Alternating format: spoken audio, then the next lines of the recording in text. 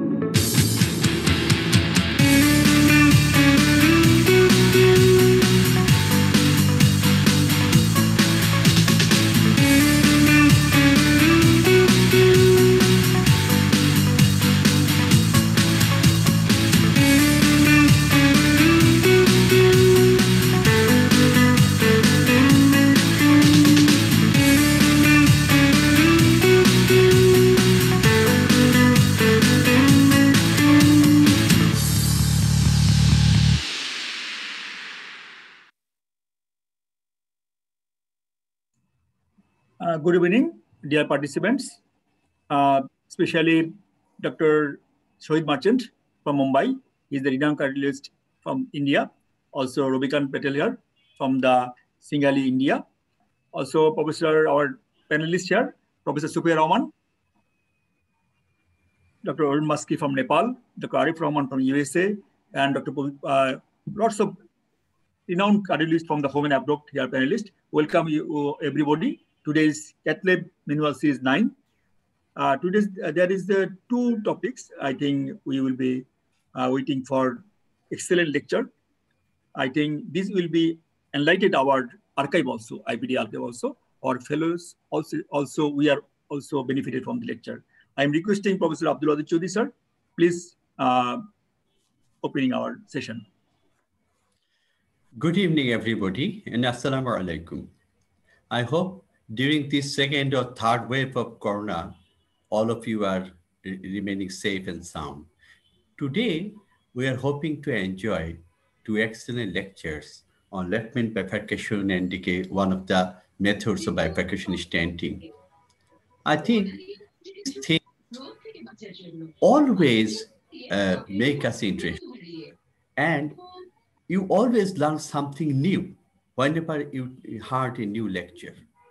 And because the young fellows will be much more benefited, because this system of the lectures we are implementing is a step by step, and this will be recorded. They can review it again and again so that they can gain their skill set with a proper basis of sound underlying knowledge. That will be very helpful.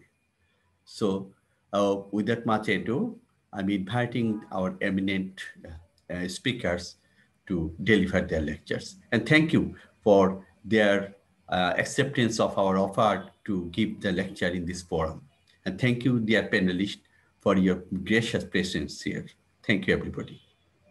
Before starting, I just introduced Dr. Merchant, few words for him.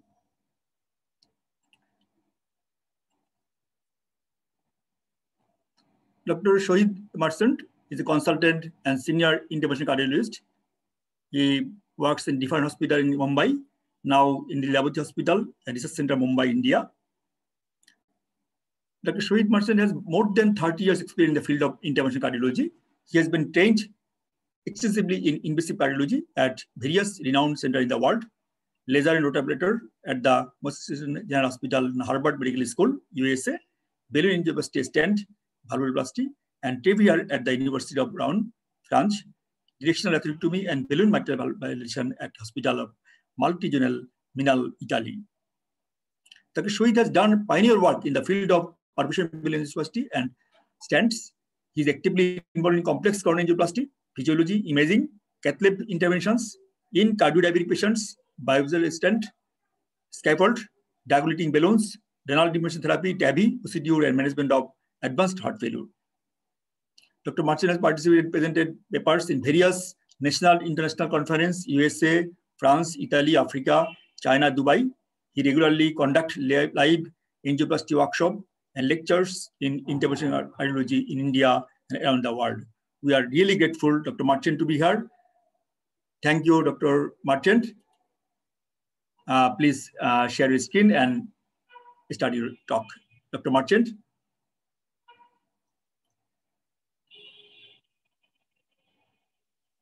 Please unmute yourself. Dr. Mohsin, please unmute yourself.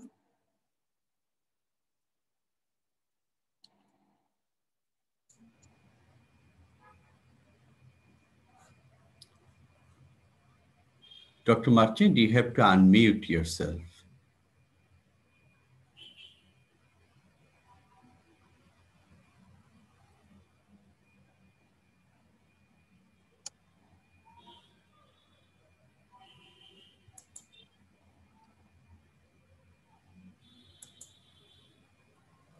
Dr. Mohsin, do you hear me?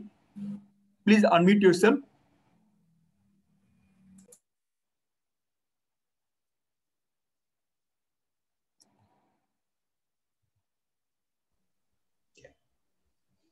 So now can you hear me? Yes, yes, nice and loudly. Okay. Please, okay. Thank you. Thank you. Can you make it full screen? Yeah, we are making full screen. Full screen. Yeah. Are we okay?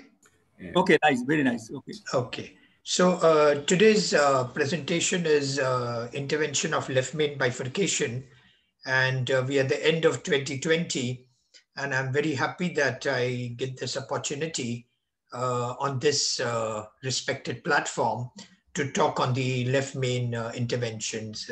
Thank you, Dr. Mohsin, for being very kind enough, and the other panelists and the chairperson. I'm very happy to be here today with the group in Bangladesh. So all of us know that the left main comes in many sizes and shapes. As we know that a left main can be right at the ostium of the LAD and a severe stenosis in the circumflex. And if you do an IVUS, you will find a plaque in the distal left main. Similarly, this is a plaque in the distal left main with a severe stenosis. You may have an ostium of the left main involved, the body of the left main involved, and you may have various angles at which the left main originates with severe calcification, and the circumflex, which may take an acute calcified tortuous bend. There can be a left main with a severe distal left main stenosis with diffuse plaque in the body of the left main. And this is the left main with a severe bifurcation. So the classification that we use is a Medina 111 classification in most of these cases. What is important to know is that the Medina classification does not tell us about the anatomy or the tortuosity or the calcification or the actual physiology, but still for practical reasons, the Medina classification is a good classification to plan our strategies of left main. So as we know that the variability of the left main bifurcation, and if you look at the distal left main, it represents 80% of the left main lesion. And you know that in the distal left main, there is a big plaque of atherosclerotic lesion. And we know that there is an involvement of the ostium of the LAD and the circumflex. And we know that advanced atherosclerosis in a distal left main is more in the proximal LAD than in the left main or in the circumflex. So if you look at the bifurcation angle, If you look at the average left main to circumflex angle is greater than 90 degrees. And if you look at the left main LED, it is relatively straight and the angle is usually less than 60. The problem of this particular angle of left main to left circumflex is that there is a metal fatigue with an acute angle, and that predisposes to the strut fracture in the stent which is deployed at the left main left circumflex. But one should also know that at this particular junction, there is an area of low shear stress which promotes restenosis at the ostium of the circumflex. So if you look at the influence of the bifurcation angle on the outcome following the crush technique, as we know, we try to create either a Y shape or a T shape. And we know that the mace-free survival is better with a Y shape than the T shape. But if you look at the DK crush, which shown in the DK crush 5, he's also taken many cases of T shaping and shown a very good result also with T shaping in terms of the mace-free survival. So what are the problem of stenting from left main to circumflex? You know that in the left main bifurcation, the importances of the guide wire position and the balloon position. So as you see here, that the proximal guide wire is outside, the mid guide wire is inside, and the distal guide wire is again outside. And if you look at the balloon, then there is a dumbbell shape of the balloon. So this is very classical when you have a left main with the circumflex and the shape of the balloon. But the more important is that the stent, once you deploy, then there is a hinge motion which causes the fracturing in the structure of the stretch struts of the left circumflex stent at the ostium.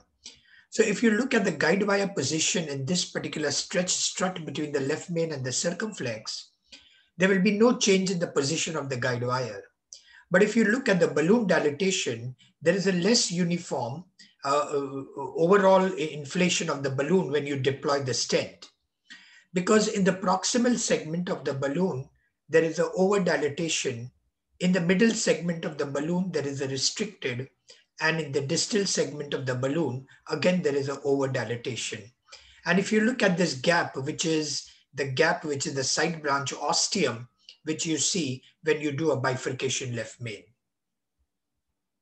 So what about selecting the strategy? So we know that the circumflex is one of the key elements for the strategy of the left main bifurcation. And that will depend on the size of the circumflex. We know whether it's a dominant, a co-dominant, or a non-dominant circumflex, and the area of the jeopardized myocardium when the circumflex ostium is involved, and also the osteal location of the plaque at the circumflex, the diffusion of the atheroma. This is very important because we don't know whether the atheroma is just located at the ostium or it also goes into the proximal portion of the circumflex and the bifurcation angle, as we said.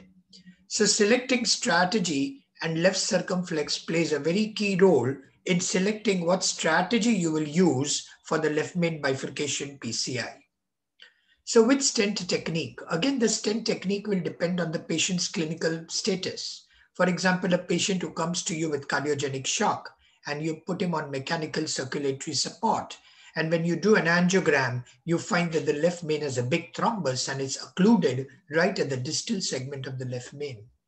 Now, if you have such a patient clinical status, then your approach will be totally different. You won't go for a DK crush, because you want to quickly get the flow down the LED and the circumflex. So the patient's clinical status is very important. On which stent technique will you use in left main bifurcation? Also, as we said, it depends on the anatomical characteristics. So whether calcification, whether thrombus, whether tortuosity, and so on and so forth. And yes, the operator expertise is extremely important when you do a left main bifurcation.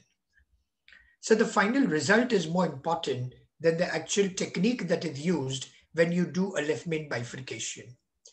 Now, if you look at the left main bifurcation and if you look at the IVIS study of both the LED and the circumflex, when there is minimal involvement or no involvement in the left circumflex, or it's a non-dominant circumflex, then obviously you will go left main to LED, which is a provisional technique, and you will stent the main branch, and you will do the IVIS optimization. and you look at a jailed site circumflex, which is the circumflex branch, would be jailed. Now, in this jailed circumflex, if the patient has no chest pain, if there are no ECG changes, if there's no hemodynamic problems, then yes, you will finish your angiography there and there. So it finishes the PCI. But if you feel that the patient has symptoms or there are ST changes, then you will measure the FFR.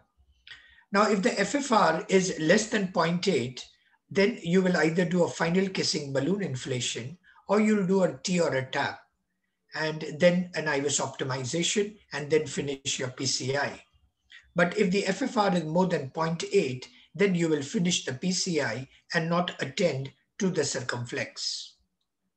So majority of the left main bifurcation can be treated with a provisional approach. So here you can see that there is a diffuse disease in the body of the left main, and you see a single stent has been deployed from the left main to the LAD. So in the left main bifurcation, if you look at this particular study at COBIS, which showed that the survival free from cardiac deaths was better with one stent than with two stents.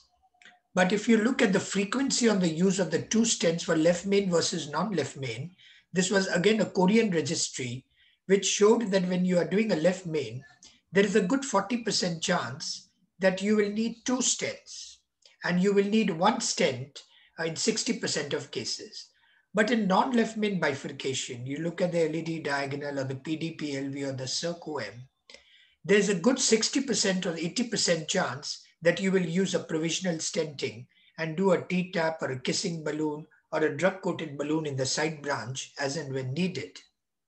Because if you look at the TLR, and if you look at two stents versus one stent in left main, the TLR is 5.6% if you use one stent or a provisional stenting, and two stents has a TLR of 24%.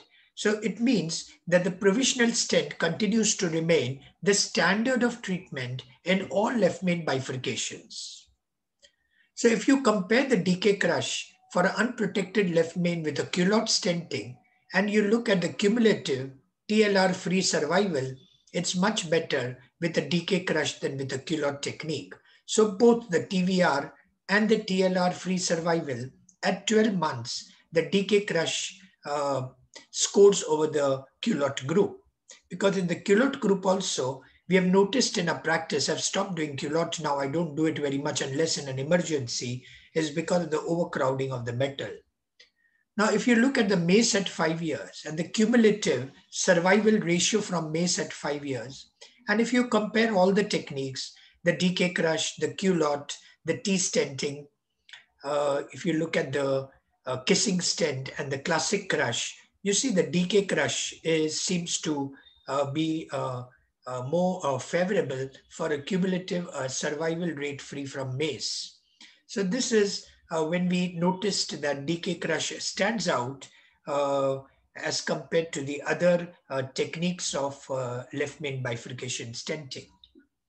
So if you look at the definition 2 study, these are subjects with Medina 011 or 111 bifurcation lesion, and the side branch had a reference vessel diameter greater than 2.5 millimeter. So we all know the criteria which were used in the definition 2, the major and the minor. And the major was the side branch greater than 10 mm, and the side branch diameter stenosis greater than 70%. And for the minor, it was a length of the lesion, thrombus, moderate calcification, bifurcation angle, and the moderate angulation. So the complex bifurcation lesion was one major and any two minor criteria. And these were randomizedly assigned to the two stent group and the provisional stent group. So these are the typical steps of the decay crush. We all know this, that first you wire both the vessels, then you pre-dilate both the vessels, then you deploy the stent here at the ostium of the side branch, which in this case is the circumflex. And in most cases, 80% of cases, it is the circumflex.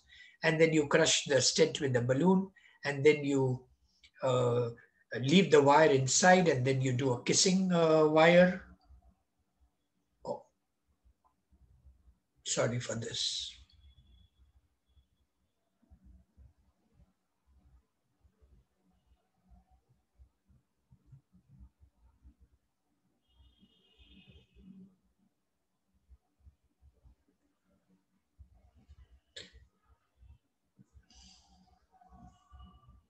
So here is the stent in the left main to the LAD.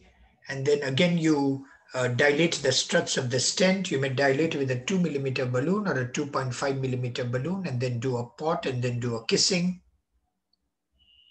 Oh. And then this is a repot, and that's the final result. So as we all know,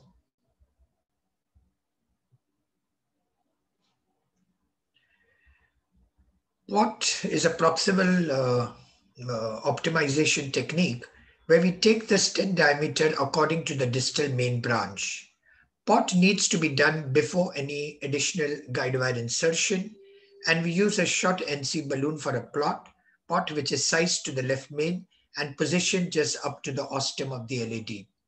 And it helps to do a better stent apposition, and it also helps in facilitating the access to the side branch, especially for distal crossing. Now, what about final kissing balloon inflation in a single stent technique? Now, do we always do the final kissing balloon? No. Final kissing balloon in my practice, I do not do always. In fact, I feel that leave it alone is better many times, unless the patient has chest pain or ST changes, or the TIMI flow is less than 3, or the FFR is less than 0.8, then you can think of a final kissing balloon. So leave it alone or do a routine final kissing balloon. You know, this is the AMC data, and it showed leave alone fares better as compared to trying to do a final kissing balloon. Now, if you look at a final kissing balloon and the carina, and if you look at left main having 2 large branches, there are 2 stents technique which are indicated to preserve the size of the vessel. So if we implant only 1 stent, as the carina is not affected, so this is the carina and this is the deployment of the stent. So carina is not affected by the atherosclerotic lesion, it's just a soft tissue, and therefore it will move towards the opposite direction. So after the second stent implantation, now the carina will be shifted again on the opposite side. So we need a final kissing balloon so that both the branches are kept in the same size, and this becomes very important why 2 stents in a final kissing balloon and carina become so important, especially when the vessels are big. And you see there is a minimal overlap, and there is a proximal large balloon, and you also see that the side branch is got an ostium which is nice, large and open central circular ostium of the side branch. Now you look at optimal kissing. So what is optimal kissing? So balloon size has to be according to the distal reference. We know all this. We also know that we have to use a short balloon and a non-compliant balloon. There is a short overlap of the non-compliant balloon. We know that first you have to dilate the side branch and then do the simultaneous. So the circumflex first and then followed by LAD, dilatation, and then both. And at least keep the balloons inflated if the patient can tolerate for 20 to 30 seconds, and the final pot or the repot, which we can say that. So if you look at left main bifurcation treated with single stent, and you look at the anatomy versus the FFR, so if there is a jailed side branch, angiographic jailing may be seen in 42% of cases.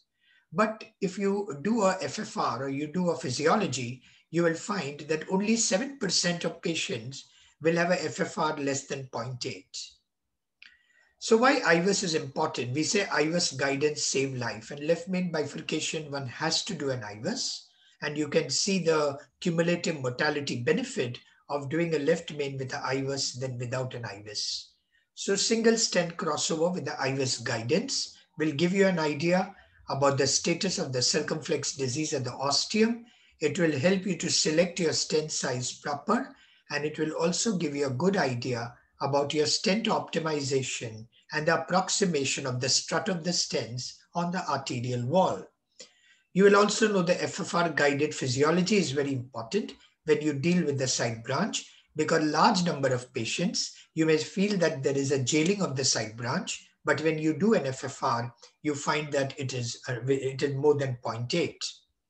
So this is a left main bifurcation, insignificant circumflex disease, as you can see in these IVUS images. And here circumflex is not treated. there is a single stent which has been deployed left main to the LAD. So single stent. But you see the circ ostium is widely open and the FFR is non-ischemic. So see a single stent with a bifurcation where the circ is widely open. So this is the post-stenting IVUS, which showed that the struts of the stent are well opposed on the arterial wall. And you see the ostium of the circumflex as a mild plaque. This is a little fibrofatty plaque with a little speck of calcium, but the FFR is negative and it's a non-ischemic circumflex. So what's the clinical impact of the intravascular ultrasound? And you know that ultrasound is extremely important, especially when you're doing a left main with two stent technique. This diagram, all of us know that these are the sizes that we have to achieve. The 5, 6, 7, and 8. The 7 is at the polygon or confluence. And we know that the ISR rate comes down to less than 5% if you do a complete expansion and try to achieve these areas for the stent, minimum stent areas. This is for the Asian population. And we know that for the Caucasian population, that these go to 6, 7, 9, and 10. And that depends on the size of the body surface area. So in a left main, the lesion preparations are very important. Most of you know that left mains are calcified. There's greater angulation and tortuosity. There is more fibrous tissue. And therefore, very important planning and a thoughtful approach with good lesion preparation, with cutting balloon, with angiosculp, with rotablator, with OPN, with IVL, with orbital atherectomy is critically important when you deal the success of a distal left main. Now, as we know that OCT is another problem in left main, and we know there are a lot of artifacts that happen in the OCT when you do the left main. Now, why do I keep on talking about doing IVUS even in my live courses where I have done IVUSs but not OCT? Because somehow I'm not convinced with the various images of the OCT in the left main. Ostium of the left main, surely IVUS, though Ziad Ali has tried to convince me many times that despite the artifacts in the left main, OCT still, especially in the mid portion of the body of the left main or the distal left main, can give you good imaging. So this is the European guidelines. As you already know, that IVUS is considered to optimize the treatment of unprotected left main. And we also know how to improve the OCT quality in the left main. It's basically to cannulate the guide well and to inject, because if the guide is hanging out and you're injecting, you will not be able to get. So look for a better guideline coaxial alignment and you will get a good acquisition technique. So how to improve the quality in left main? As I told you, that the quality will only improve in the left main if you have kept your guide coaxial and not a guide which is pointing up. Because if the guide is pointing up, you will not be able to inject properly and you will not get proper imaging, and you will have this kind of swirling of blood in the left main. And here you see they've got a good imaging in the left main. So if you compare IVUS versus left main, though now we have the 60 megahertz IVUS, which is a IVUS HD, it gives you much better quality. But you see here to find a dissection, and imagine a dissection here is almost impossible. Whereas here you are seeing in the OCT a very good medial dissection in the left main. So you see the dissection is extended into the media, and that makes it, even if you look at the struts of the stent, now these are malopose struts of the stent. Whereas if you look in the OCT, you can actually see the distance between the vessel wall and the struts of the stent. So they become so important that you have the malopose strut of the stents, which you can detect more clearly with the OCT. The interpretation of IVUS, in fact, I've written a book on the IVUS, and my cassette on the IVUS became very popular in 2006, 2007. When we were using only IVUS and we had the 40 megahertz. But today it looks like that I'm falling in for OCT, and especially with Ziad Ali being a friend, he's convincing me also to do OCT left main. So this was a comparison. We don't have much data on OCT versus IVUS comparison in the left main, but there is some small data.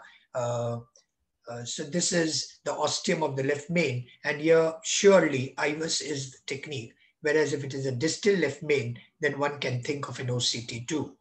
So this is the distal left main, and one can consider an OCT.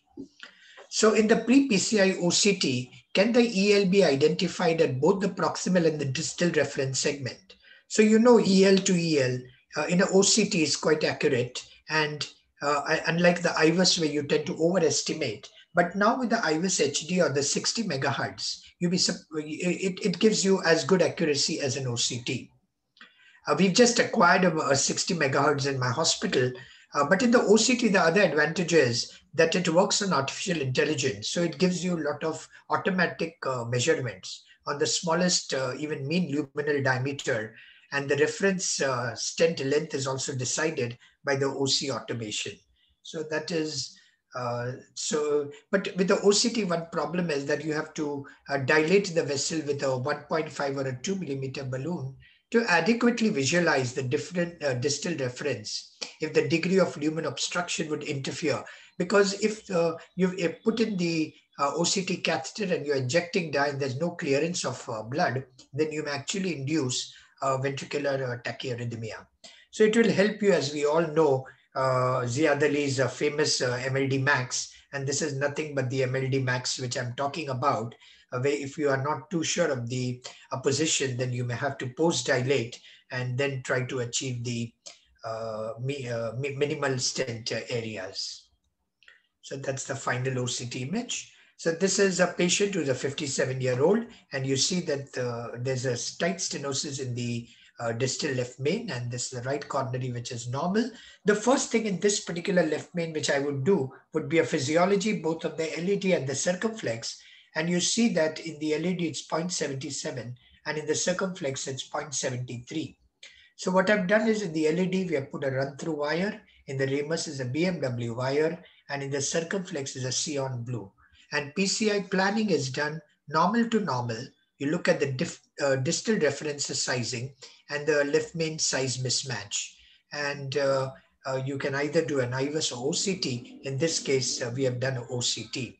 So here you see the IVUS comparison with the OCT. And if you look at the diameter, now with the HD megahertz 60, it is similar to that of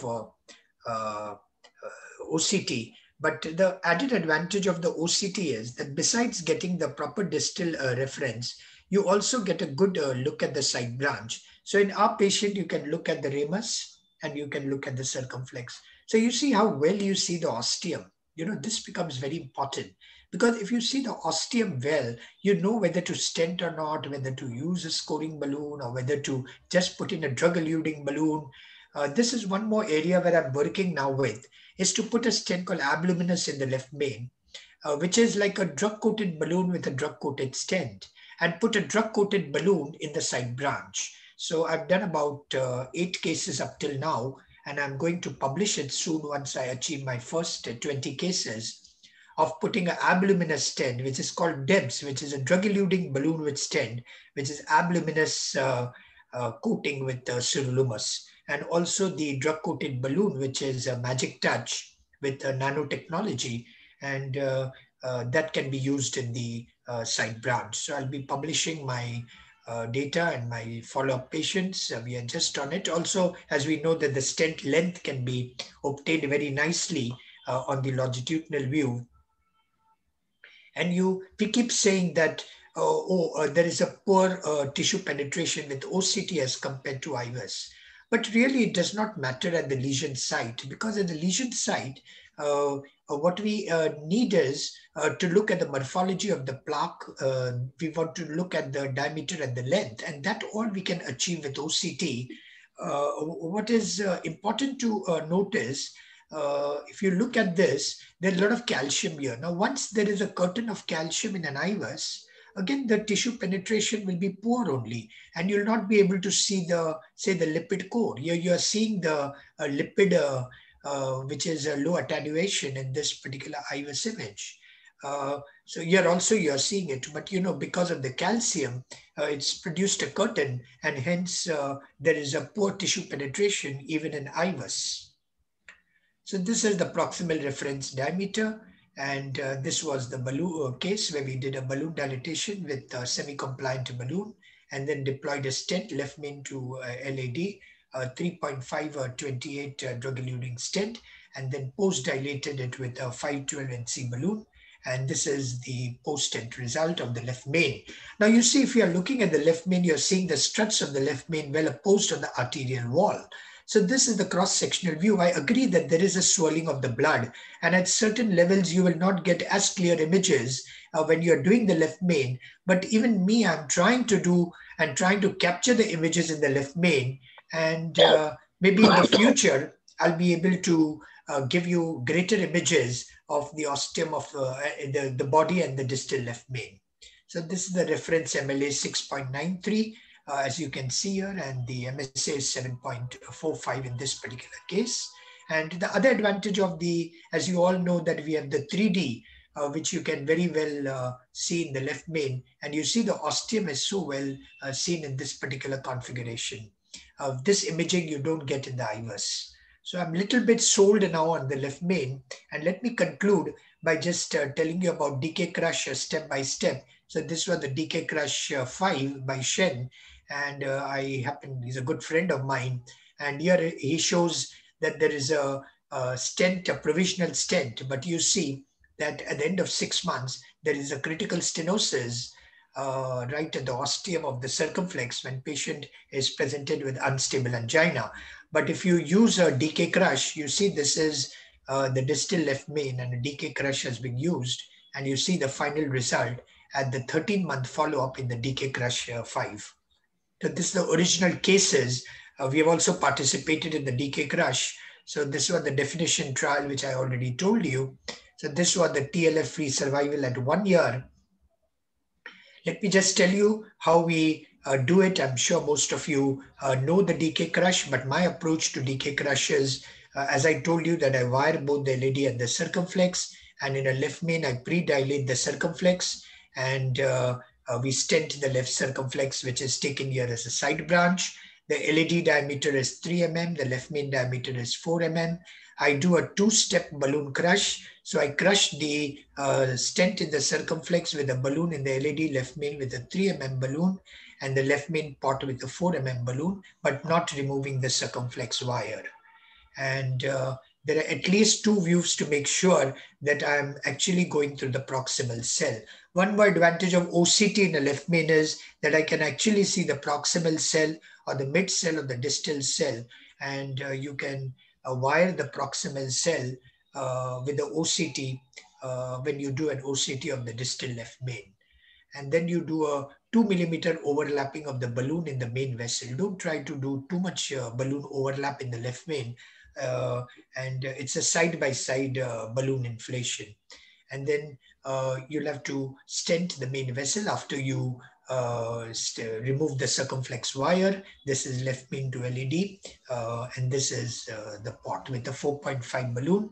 So if main vessel stent not covered proximal left main, caution should be paid to avoid the dissection. So many of the times I try to cover the ostium of the left main. The only issue is that if you cover the ostium, the subsequent PCI procedures become difficult, but I've created a technique which is not in the purview of this particular talk. But the next time, if Sufi Rahman invites me, I will talk about how to handle the left main. So this is the removal of the proximal cell, rewiring of the proximal cell. But I was speaking to Shen, and he was saying that when you do the rewiring, you can also use the mid cell. So this is the kissing balloon, and that's the final pot. So as I told you, that it's best not to overlap the balloons too much. So keep 2 mm of the balloon, and this is a pot. And when you do a pot, as we all know, that we try to keep at the carina and not after the bifurcation. Otherwise, you distort the struts of the stent. So let me conclude with the take-home message on this particular cartoon on the bifurcation stenting with DK Crush, which is my favorite technique. So my final thoughts are that yes, we are doing more and more left main bifurcations now compared to about 3-4 years back. Now I take up all the challenging left main cases. Provisional stenting to me continues to remain the default strategy, and but we are starting using more and more 2-stent technique in the left main up to 50%.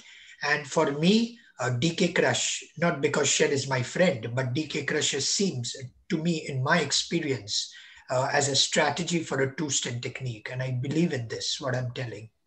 And yes, the integrated use of physiology, IVUS, and now OCT for optimization of the stent and PCI. Thank you so much for your very, very kind attention. Thank you. Thank you. Thank you. Thank you, sir. Dr. Marchand, for your simplified way. It's complex process. It's very simplified way. So much palatable. I think our fellows and also we are really delighted. Dr. Professor Abdul, sir, few comments. Mohsin, you have already expressed my feelings.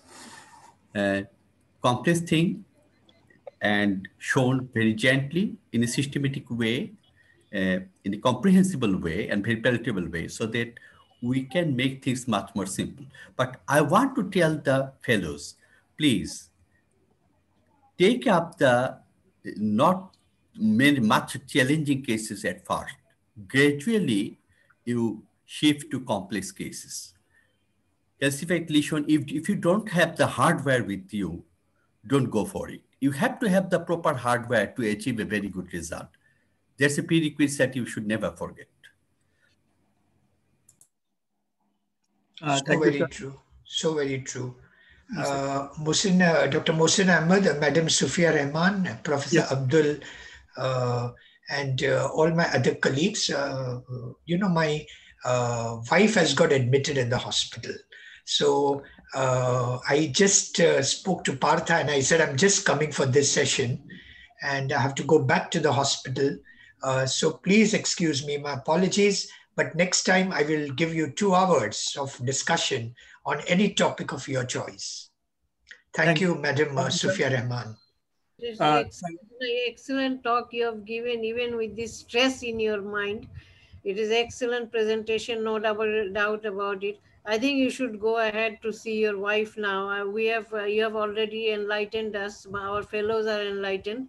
But really, your presentation was so nice. Even this maximum stress in your mind. Thank you so much. Thank you so much for a beautiful presentation. And we'll probably discuss it later on or some other time, but it is excellent presentation. Please go ahead and go to your wife. Thank you.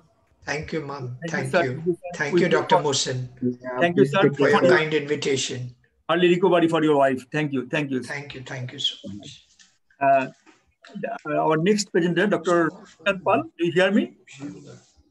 Yeah. We are going to the second talk. After that, we can discuss more. Okay, Dr. Ravikant Pal. Yeah. I just give some introduction about Dr. Ravikant.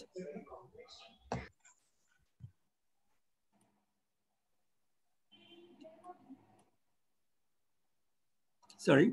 Yeah. Dr. Ravikant M Patil is the Professor of Cardiology and Interventional Cardiologist of Bharati Medical College, Sangli, and Director of Series-9 Super Specialty Hospital, Miraj. He did his MBBS from the Krishna Institute of Medical Science, Karad, Maharashtra, then did MD 2004 for General Medicine, then DNB from CMC Vellore, then did his DM 2010 from the Jain Medical College, Belagavi, Kai University, and then also awarded FSCC 2014. He did more than 30,000 of invasive procedure and performed more than 10,000 angioplasties, more than 600 balloon mitral valvulotomy, and 500 permanent pacemaker, doing ASD, PDA closure, and peripheral intervention, and coarctation balloon angioplasty.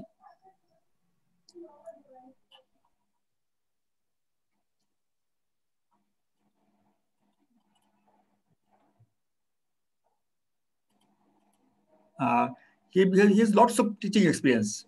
He's teaching undergraduate student 2001, then postgraduate student 2004, and assistant professor of cardiology 2010 to 11, assistant professor of Bharati Medical College 12 onwards, teaching experience of various other medical fields, students, nursing staffs, and cardiovascular technicians. Here he was awarded lots of awards from his school level, national scholarship from the high school, awarded national scholarship for higher secondary school, gold medalist in MBS, stood second in state during MD medicine, gold medal in DM cardiology degree awarded by Balaram Bargua, AIMS, and Dr. Mahajan from Mumbai. Dr. Ravikant Patil conducted as a faculty of different conferences at home and abroad. He has presented interesting cases and lectures in different conferences around the globe. He has a very, very good number of publications in international reported index journal. I welcome Dr. Ravikant Patil. We are very much grateful to your presence here. Thank you, Dr. Ravikant. Good evening, sir, and thank you for this kind words. I'll share my screen.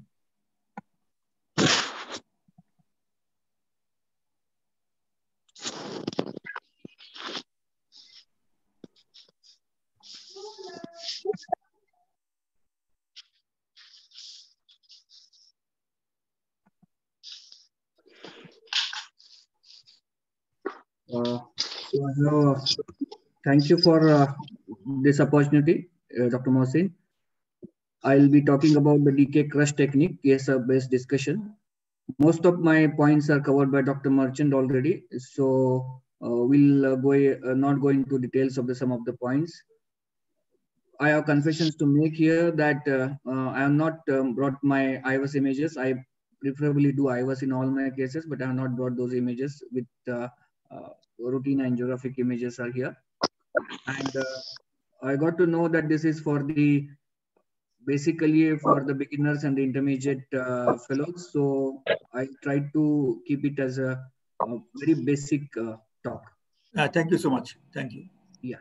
So let's go with the fundamental aspects of the bifurcation lesions and then talk about the decay crush technique. So all of us know that the bifurcations are very vulnerable to atherosclerosis. And we should also know when we talk about the bifurcation, this figure is very, very important. That when we talk about the bifurcation, it's always about the wall shear stress. And the wall shear stress, it depends upon the viscosity and the spatial gradient of the blood velocity at the walls. So if you see the flow across both the bifurcation lesions, as the flow goes, when it is in a proximal vessel, it is a linear flow. But once it goes beyond the carina and beyond the bifurcation into the side branches, the flow becomes oscillatory. The flow becomes, with a low wall shear stress. And that's why when you talk about the bifurcation, the lesions are more onto the lateral walls and the carinal angle is free of the atherosclerotic lesions. That is the reason why these atherosclerotic plaques affects the lateral wall of both the bifurcation vessels as well as sometimes the proximal main vessels. Most of the time, carinal angles are the free of the lesion. This figure is very important to understand the physiology and the anatomy happening at the bifurcations. According to ABC, bifurcation is defined as the coronary artery narrowing occurring adjacent to and or involving the origin of the significant side branch. So what is a significant side branch? The significant side branch is the branch which you do not want to lose in a global context of a particular patient. Either it is because of the symptoms, either it is because of the location of the ischemia like circumflex artery, the branch which is responsible for symptoms and the ischemia, the viable vessel of the collateral size and the size basically more than 2.5 millimeter. So this is in a wide context, the physiological, symptomatic and the anatomical location and the size of the vessel is also equally important when you talk about the side branch. There are different classification. We all know about the side branches and the bifurcations. It's like Sanborn, Safian, Duke, Lefebvre, Medina and Mohammed. There are different classifications by the different authors, but for all practical purposes, when we talk about the bifurcations, we take into consideration Medina classification. So what is this Medina classification? This is basically a 3-point classification. The first point is the lesion more than 50% present on the main branch, that is the proximal part of the bifurcation. The second point is about the distal part of the main branch. And third is because of the side branch. Lesion more than 50%. This is what we take into the Medina classification. Suppose we consider this lesion. There is a lesion on a proximal main branch, there is a lesion on a distal main branch, and there is a side branch lesion, which is also 50%. This becomes 1, 1, 1. You consider this diagram This is 1, this is 0, this is 1. So this becomes 1, 0, 1. If you talk about this, then this is 0, 1, 1. So the things goes on. So this is what is a Medina classification, and we use this classification to identify the true bifurcation from the pseudo bifurcation, or the importance of the stenting, or the importance of the lesion preparation in this things. But there are limitations of the Medina classification, as it does not take into account for the length of the disease in the ostium of the side branch, which is very important, that it should be more than 5 millimeter. When we talk about the left main, the length of the left main before bifurcation is not accounted into the Medina classification, which is important for the deciding the strategy of stenting in the left main. It does not take consideration for a trifurcation. Vessel angulation, whether it is 90 degree, less than 70 degree, more than 70 degree, this is all not taken into account into the Medina classification. There's no differentiation is made between the normal segment and the lesion-free segment, and other complicated factors like tortuosity, calcifications, all those things are not defined by this classification. But then again, for all practical purposes, we should understand what is Medina classification, what is a true bifurcation, and what is the pseudo bifurcations in these cases. What are the stenting techniques? What all, there are different variety of stenting techniques. It generally, when we start interventions for a beginners and intermediate cardiologist, it becomes very difficult to understand. There are so many bifurcation techniques, which one to follow, which actually is meaningful, and how to do those techniques. This is a question always when we start our career initially. This is what we go across. So the classification is basically a MATS classification, that is main, across, distal, and side classification. And based mainly on this position, this classification is based on mainly position of the first stent which is implanted. You can see this is the M, this is A, this is D, and this is S. M is main proximal first, that is put a stent in a proximal main vessel. This is called as a M. So there are different techniques. Like this is you put a stent before the bifurcation and then dilate it with the balloon and then come with the second stent. Either it is curved technique or it is extended V. Anything out of this can be done if you consider it as a main proximal first. Then second technique considers that you should put a stent across the side branch. That is main, and then go across the side branch. And then there are different techniques comes under this heading, that is elective T-stenting, tap, clot, internal crush. All those techniques are basically comes under this classification. But for this, you require a good proximal size vessel. You require one stent in the proximal and another stent is into a distal and middle part of the main stent. So this is important in this technique. D is double stent. That means in a single artery, in a proximal main, you can put a two stents like SKS. We can put the stents simultaneously in like we put into the SKS. And now most important followed in most of these centers is a side branch first. That is mini crush, crush, or the systemic T-stenting. So this is an overall gross classification of a bifurcation techniques. Once we understand the anatomy by Medina classification, once we understand overall scenario into this technique, then we come across, we choose one of these techniques. So exactly what is the clinical trial? What are the clinical basis of these single stent versus double stent techniques? Most of the trials which are done, like Nordic 1, BBC, EBC 2, and then now DK Crush 1 to DK Crush 5. All those studies has demonstrated that most of the studies except the DK Crush 2 and DK Crush 5 showed that a meta-analysis of these all randomized trials demonstrated that both treatment strategies resulted in a similar outcomes in terms of risk of cardiac death, target lesion revascularization, and stent thrombosis. So there is no added benefit of putting a double stent instead of a provisional stent technique. Then if you compare Nordic 4 and EBC2, this trial also showed no benefits or no difference between the provisional and 2 stent techniques with regards to a major cardiac events. And now at present, most of the recommendations are in favor of a single stent strategy. And they advise, most of the guidelines advise to go for a provisional stenting first. And if the provisional you require, go for the double stenting. Only DK Crush 2 and DK Crush 5 shows that there is in a true bifurcation lesion, mainly in a left main, we favor 2 stent strategy. And all those patients are followed up to now 1 to 2 years. And in a left main lesion, DK Crush technique has shown a better results than any other stent techniques. So these are the some of the clinical trials or the meta-analysis where simple or a complex stenting for bifurcation coronary lesions. They assessed more than 413 patients. And their result was in a pooled analysis of Nordic 1 and BBC 1 trial.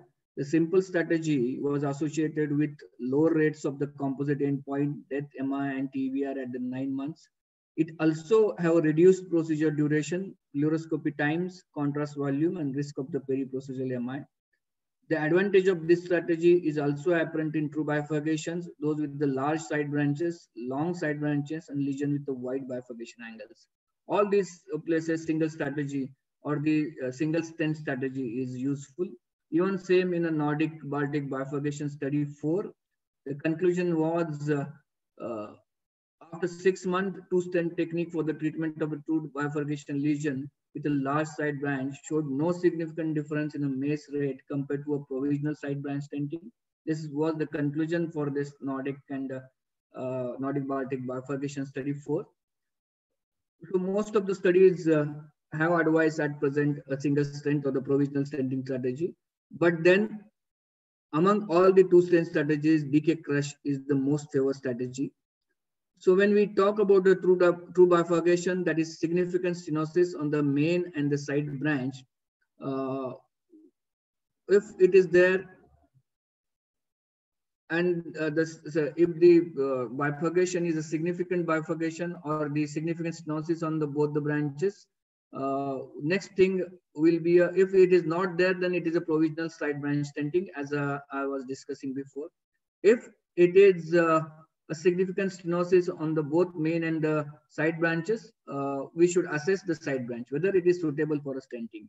That means whether the side branch is more than 2.5 millimeter, whether side branch is not much angulated, if there is a lesion which goes across the more than 5 millimeter, all those things are present, then we should assess the side branch, the disease extends from the ostium or not. If it doesn't extend from the ostia, still we can try for a proximal side branch stenting. But if the side branch disease which extends from the ostia, then we should go for an elective implantation of 2 stents, that is main branch and the side branch both. So it all depends upon which type of stenting you require, whether you should go ahead with the provisional side branch or whether you should go for a 2 branch strategy. So this is another approach to the same problem. If the preferred approach is always provisional side branch stenting with a pot.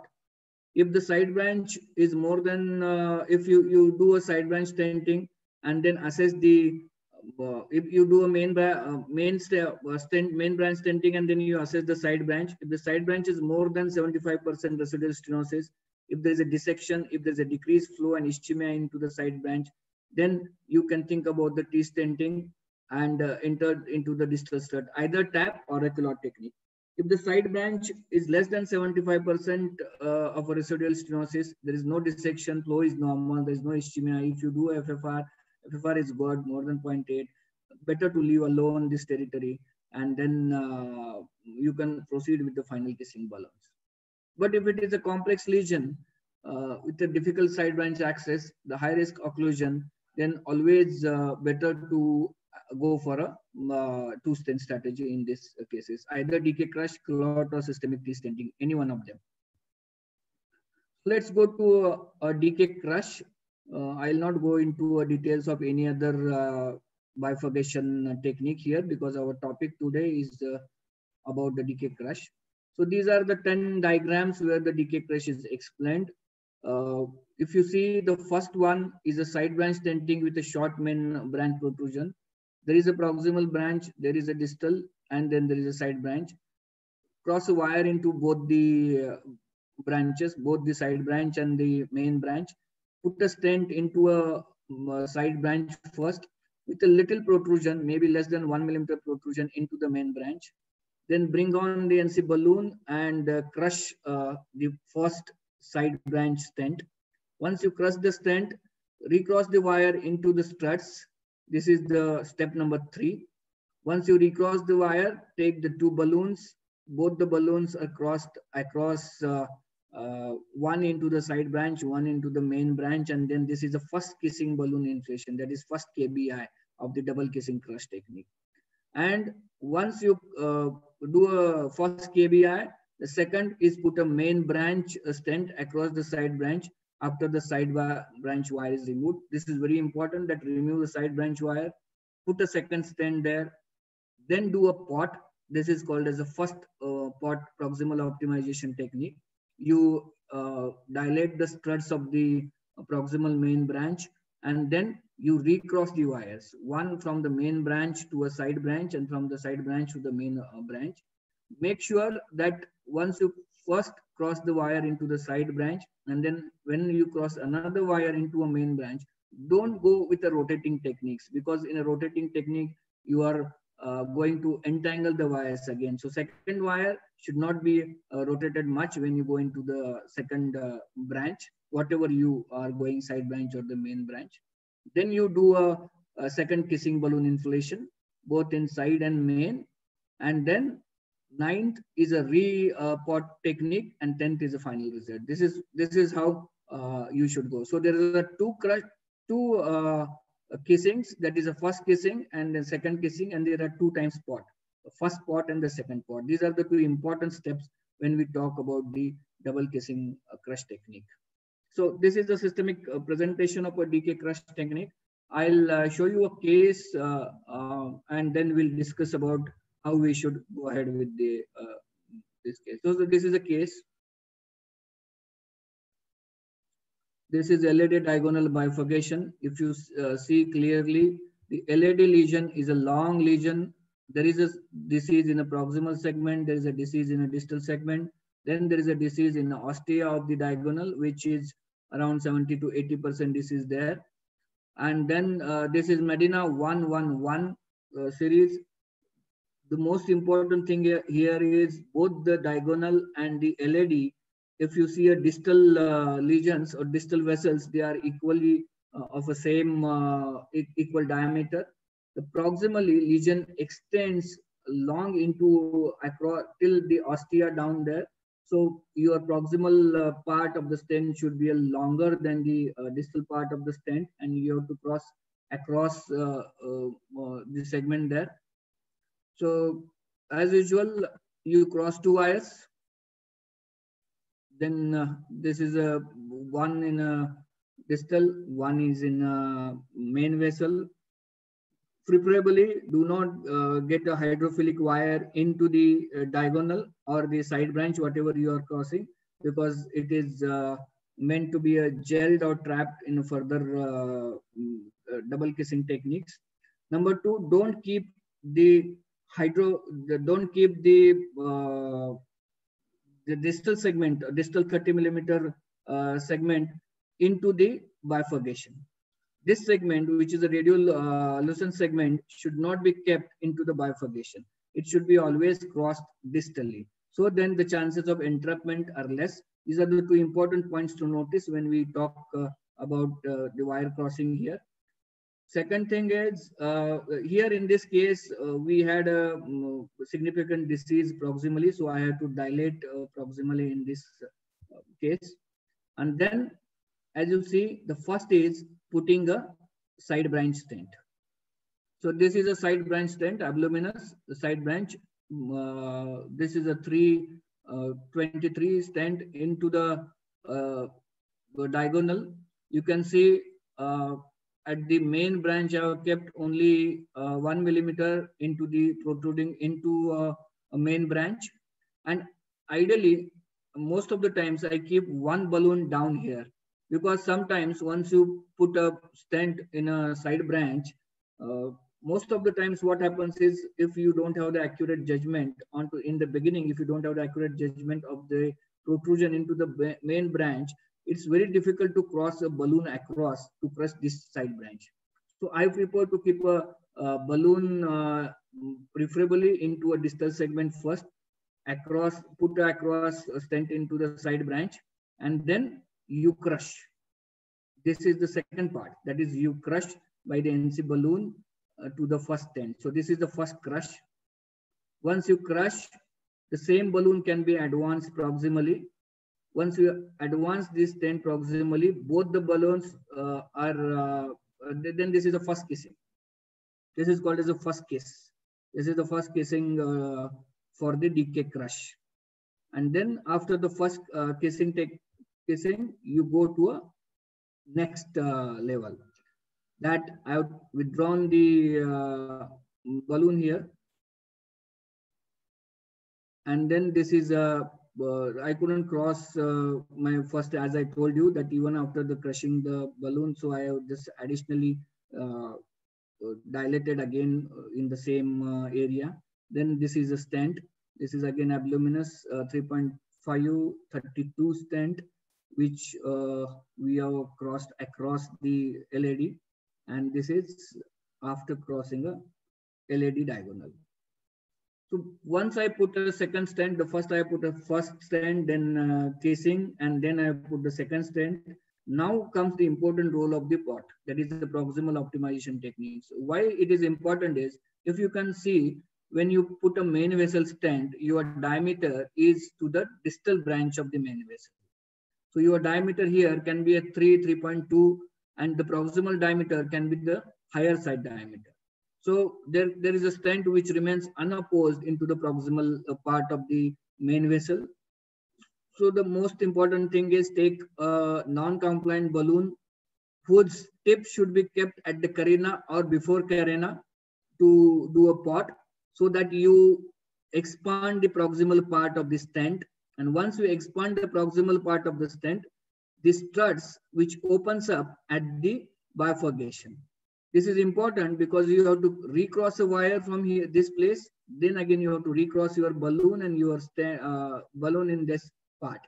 So this is very important to do a pot which expands the cells of the stent. Also, it optimizes the proximal part of the main vessel. So this is importance of a pot. So this is a pot. As I told you, the proximal part of this artery was in a was a more length than the distal part. So I have to do a pot into the two parts in this place. And then I prefer to take a small balloon, that is 8 to 10 millimeter balloon, and a non-compliant balloon here. Once you do a pot, second important thing is to recross a wire. The recrossing can be sometimes difficult. There are different techniques to recross. As you see, the angle is less here. Sometimes angle is very wide or the acute.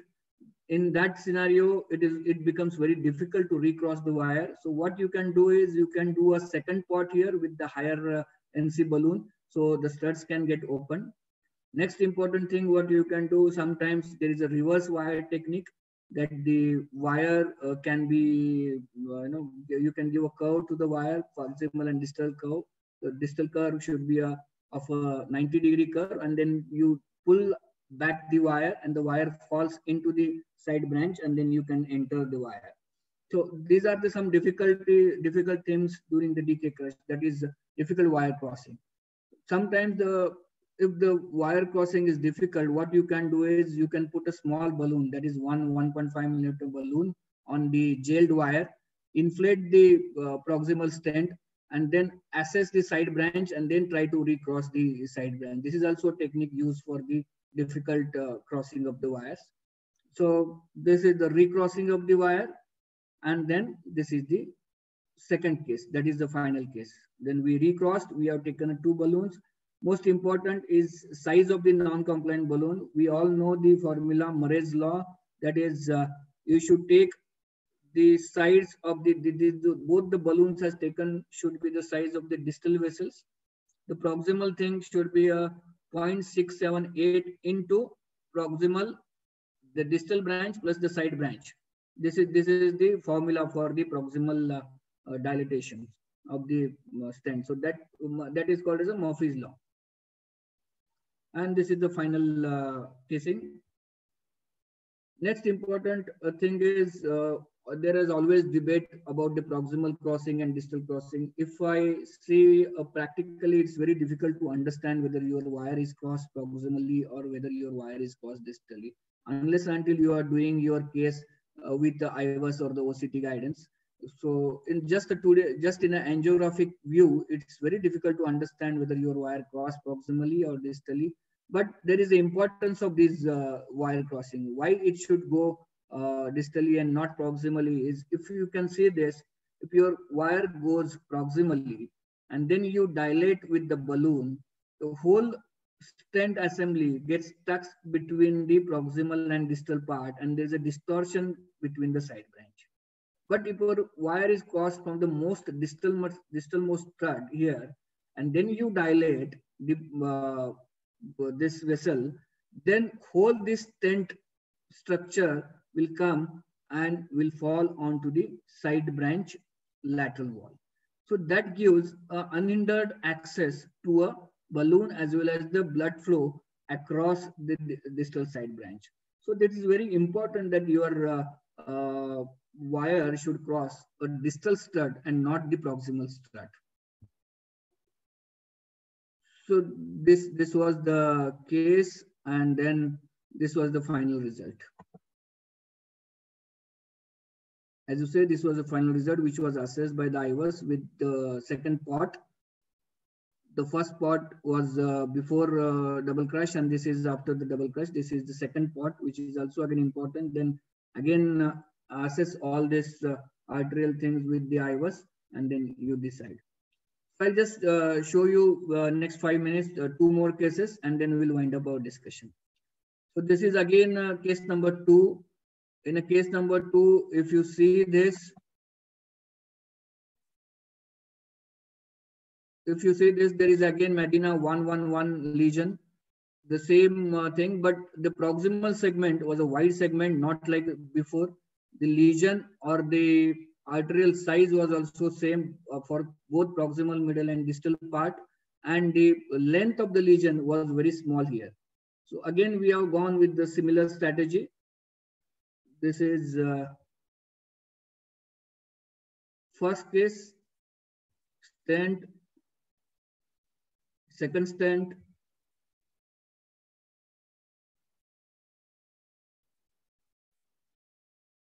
and then again recrossing of the wire and double case. The problem with this case was we had a difficult time in recrossing the lesion here. Even the lesion looked normal. There is a calcium spur at just at the side branch bifurcation. So there was a difficulty in rewiring the lesion here. And then this is the final crush and pot, and this is the final result. And case number 3 was a left main. It was a distal left main bifurcation.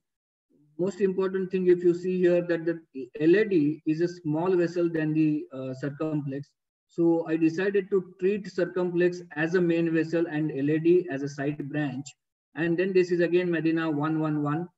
There is a quite room in the proximal area of the left main. There is a good distal circumflex, and then there is LAD. Here what I have done is I have crossed the 2 wires, and the stent what I have treated was a left main or the LAD as the side branch. Put the side branch stent as a LAD stent, and circumflex being a bigger vessel, I decided to do it as a main branch stenting. So then second stent into the left main, all the the steps of the DK crush was followed.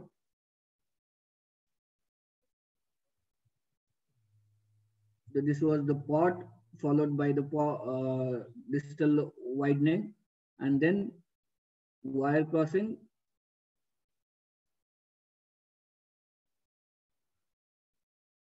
and this was the final result.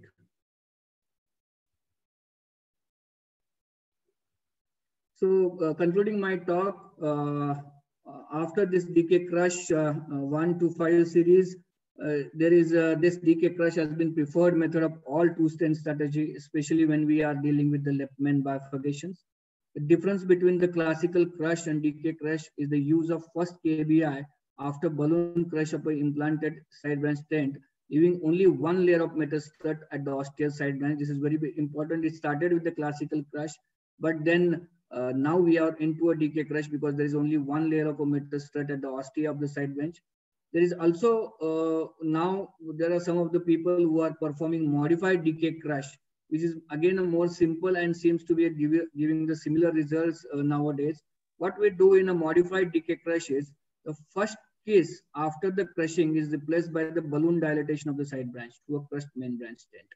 That means you just avoid first case, and instead of a first case, you just put a stent into the balloon dilatation of the side branch through the crushed main branch stent, and then you do a final casing and then pot. So whatever technique you use is not important. What is important is all bifurcation techniques are case and operator dependent, and one should make a choice of a case dependent upon the case anatomy and one's operative convenience. That is most important thing when we deal with the bifurcations. Thank you very much for the patient listening. Thank you, Dr. Ravikant. You illustrated and case-based discussion. I think it is most helpful for our fellows because step-by-step discussion with illustration and case. Thank you, Dr. Ravikant. Professor Wadud, sir?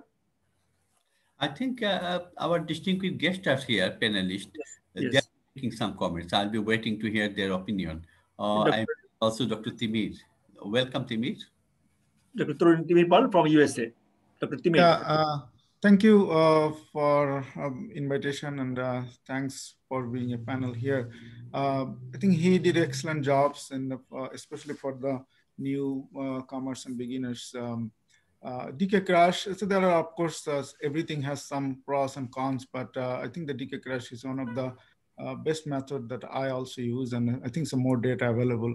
I think that for this particular presentation, he showed three cases, and most importantly, I think that recrossing the OR in the side branch sometimes it'd be more difficult. I think that's the any challenging cases that we discussed in the before. There are some technique you have to use, and sometimes you cannot able to even cross the side branch. So that's the most challenging, especially if you have a calcified lesion or very tight ostial. I personally don't like gel the OR. I don't like it, but sometimes I think some people prefer it. So I don't have any specific other comments for this presentation. Thank you. Dr. Samsmonor, sir? Dr. Samsmonor. Yeah. Thank you, Dr. Ravikant. Excellent presentation. Actually, I enjoyed your cases very much. Just a small question actually about your third case you showed, where you took the LAD as a side branch. After you finished the stenting, LAD appeared very big actually, same as LCX. So, do you regret after doing the procedure that you didn't do the LAD as a main branch and LCX as a side branch? Basically, sir, it looks circumflex as a bigger artery. So we did a IVUS also in the similar case. I couldn't see. I just apologized initially that I couldn't show my other things. But in IVUS, the circumflex was a bigger artery than the LAD. That's why we confirmed that better to go as a circumflex as a first branch and then the LAD as a side branch. Okay, okay. That was excellent actually. My second actually query is not for you really, that was for Dr. Marchant.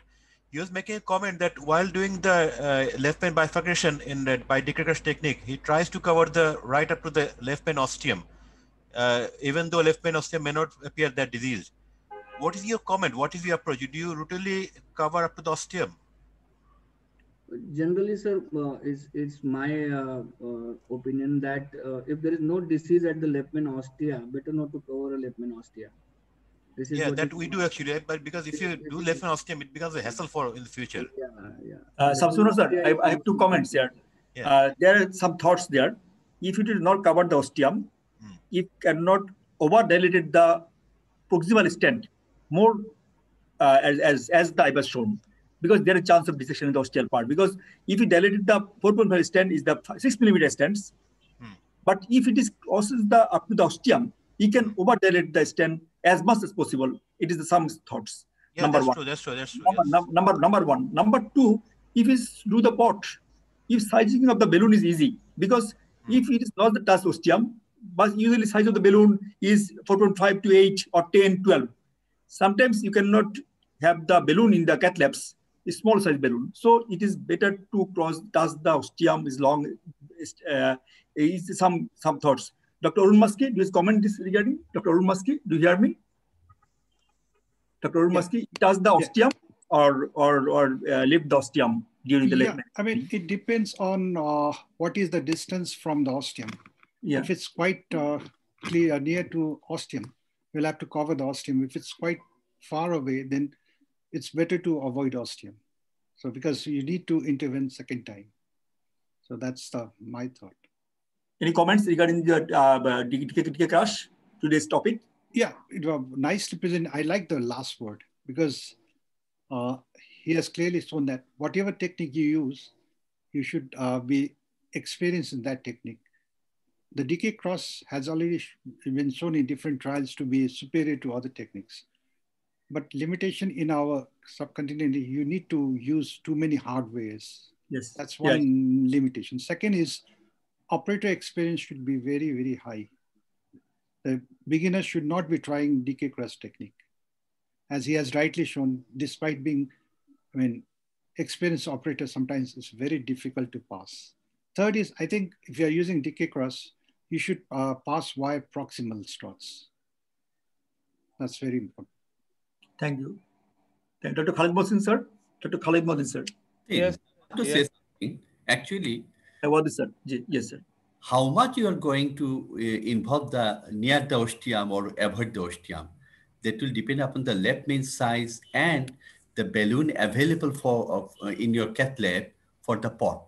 Yes. You have at least 8 millimeter or sometimes 6 millimeter balloon. You have to have that much left for the proper pot, and that much you have to extend the stent. If it is that very near the ostium, it's better to cover the ostium. The chance of yes, sir. There's any use of involving the ostium. Dr. Khaled Mohsin, sir. Okay, thank you, Mohsin. Thanks to Dr. Ravikant for a very illustrative presentation. Actually, the exemplary things it makes the whole process, complicated process, clear to the fellows. I have a question to Dr. Ravikant that before attempting DK crash stenting in left main situation, do you recommend our younger cardiologists to become conversant with this technique in LAD-D1 or LCX-OM or PDA, PLV situations? And what number of cases you recommend to get them habituated before attempting the left main bifurcation by DK crash technique? It's very true, sir, what you said, that you should always try those bifurcation techniques when you start doing a bifurcation into OM, LCX, or the D1 LADs, those situations, or maybe a PDA situations, RCA PDA situation. And then you don't go directly onto the left main bifurcation, because left main bifurcation, one important thing is you should be always doing left main bifurcation under the guidance of either IVUS or OCT. If you don't have IVUS and OCT in your cath labs, which is actually a phenomenon in our subcontinent, most of the centers do not have the imaging. So those centers, I don't recommend to do a left main bifurcation basically without any IVUS or OCT guidance. That is number one thing. Number two, at least in my opinion, that they should try all these cases on at least 50 bifurcations across LAD-D1 and other centers, other places, and then go ahead with the left main bifurcation. It depends upon operator's skill and experience. But this is in generally phenomena that you should not try directly on left main. Thank you. Professor Saidi Rahman. Professor Saidi Rahman. The first thing is that Dr. Ravikant, what he has chosen, or he has been chosen by the IPDI, that to talk about decay crush. So, you know, that the most phenomenal one. And decay crush means head spinning thing sometimes. Sometimes the steps are mistaken. Sometimes the steps are not easily performed in a step-by-step way, because to memorize all these things in a live setting and real world is sometimes very much difficult. Like Dr. Ravikant, in his first case, if I'm not wrong about that one, that in decay crush, the most difficult thing is the rewiring. 2 times you have to rewire. In your first case, I have seen that you have rewired once, possibly, if your other images are not there. So sometimes it happens. Sometimes we are doing that one for the easiest things. And for his remark about the distal strut is for other texts, not for the decay crush, not at all. Because of these things, the jungling of the metals, if you don't cross through the proximal strut, or at least the mid strut, not the distal strut. But it is very, very important and beautiful for other techniques where you should go for the distal strut, but not for the decay crush. It should go for the proximal strut. And for left main, what we are talking, because this is a burning question, and you also have heard, everybody has heard, because lots of legendary bifurcationists, they are sometimes telling that, yeah, I love going up to the ostium. Somebody is very much hesitant to go for the ostium.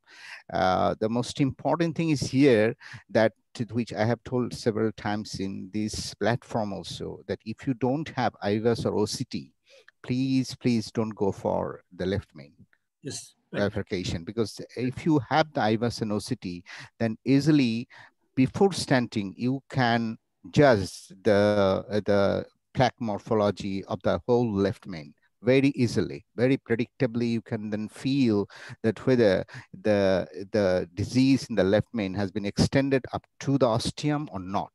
Because in the left main, it's really by angiography only, you can't predict that how much the plaque has been distributed up to the ostium or not. If it is up to the ostium, then okay, it's okay. You can go for the ostium. But other than that, if you have a pot balloon of 8 millimeter or 10 millimeter, and and the left main is long enough to provide that pot balloon, then it's okay. Then why I will go for the ostial left main stenting to make it much more, because then at that time you will have to go for another improvised techniques to make it just to the left main. So you will have another headache. The 2 headaches that up to the ostium make it very beautiful, because it should be flared up in that way so that it will never create any problem in the aortosteal junction. So that's all I can say. But decay crush, you know, that I can tell the fellows and even to myself sometimes, that you will memorize again and again before going for decay crush to yourself, and then go for it. Because the rewiring twice and kissing twice, these 2 things is very much important for decay crush to remember all the time, because sometimes it's really very hard to rewire, because that one is the most important and pathetic headache at that time to rewire. To rewire first time, and first time is easier, second time it will be very hard.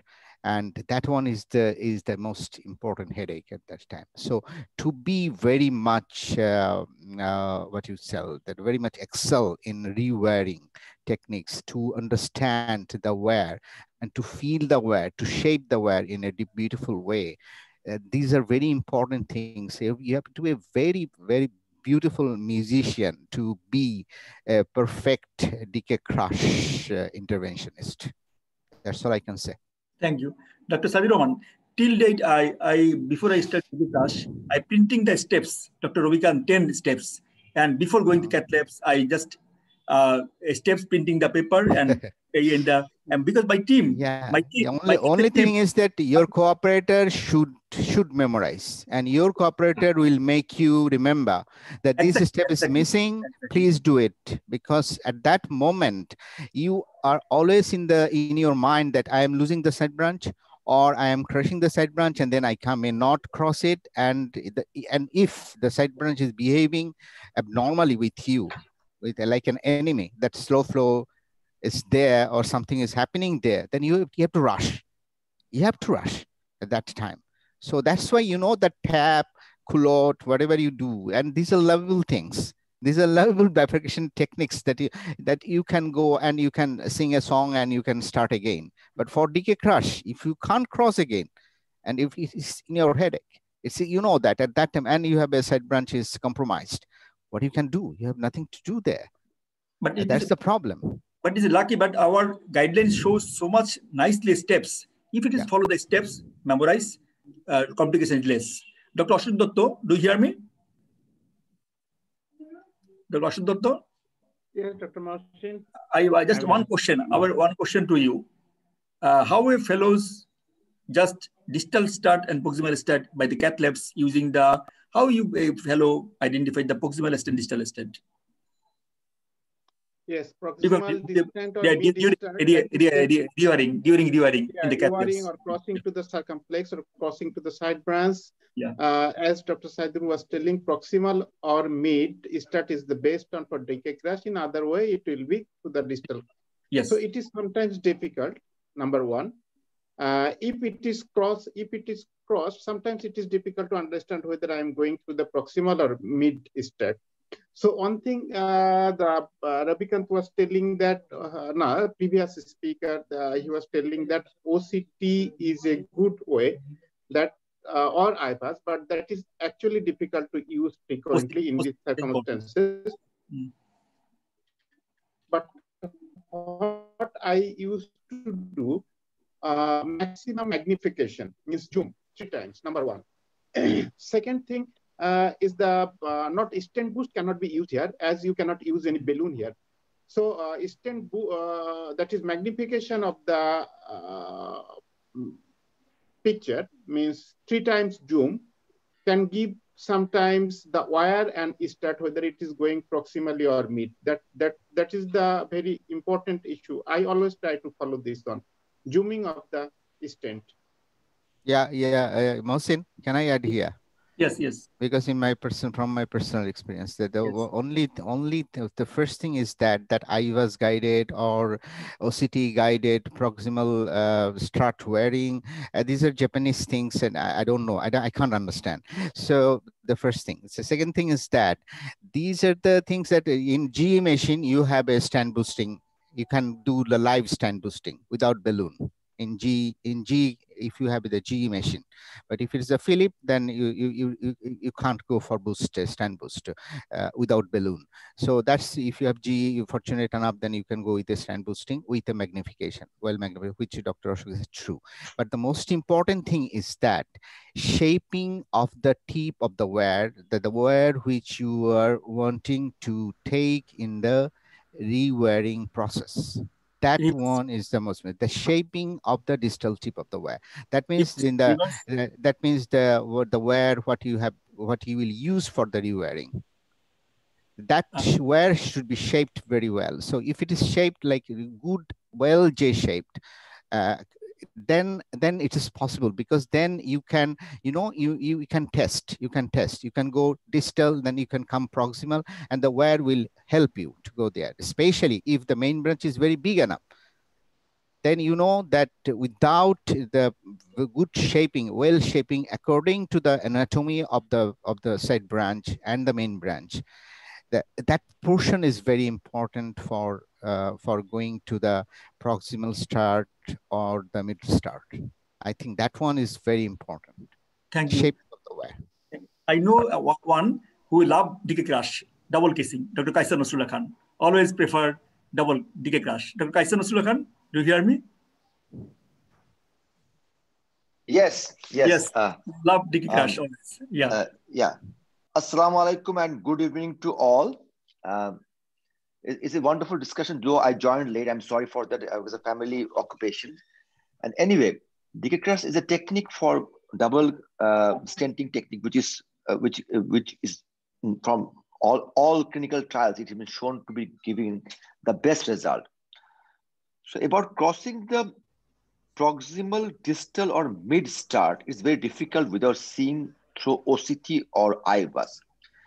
But what I do, when you pass the wire and it has got radio opaque tip, and when you pass that wire, just keeping the radio opaque tip in the stent start, if you take a cine, at least you can have an idea whether your wire has crossed the proximal or mid portion or distal portion.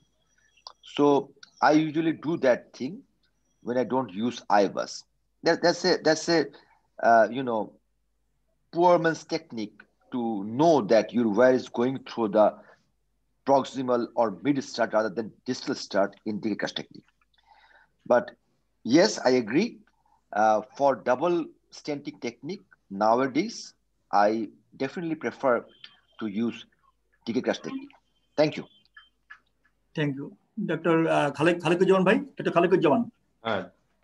Thanks both the speakers for their brilliant presentation, nice presentation, elaborate presentation, and making very difficult things into simpler one for better understanding of the fellows which today's are attending today's discussion. I have one or two questions to the presenter.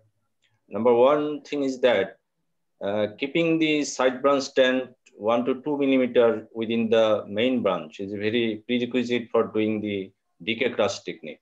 And what is the tricks to keep the main branch stent only 1 to 2 millimeter within the main branch? Or if you see after implantation of the stent that the stent has extends about 3 to 4 millimeter within the main branch, then what will do that?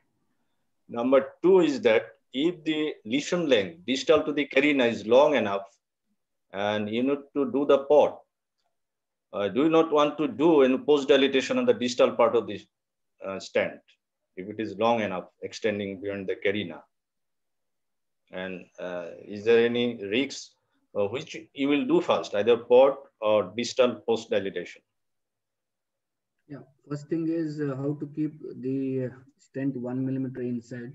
Most important thing is the main wire branch, which you cross across, and then there's a distal wiring.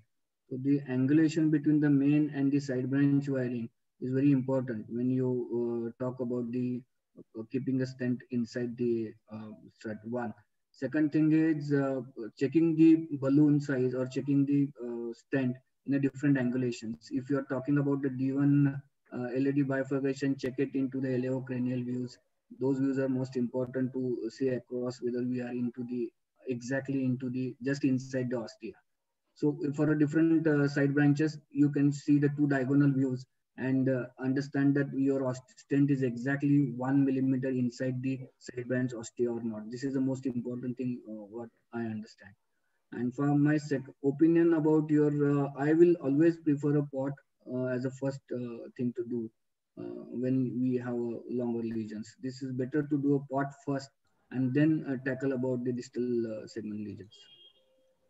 Thank you very much.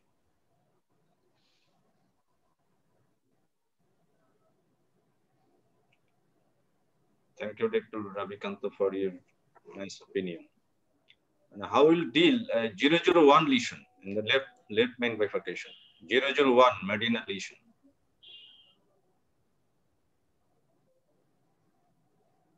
Hello.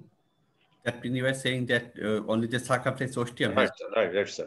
Only H6 osteal lesion in left main bifurcation. How will deal? It's a very difficult proposition.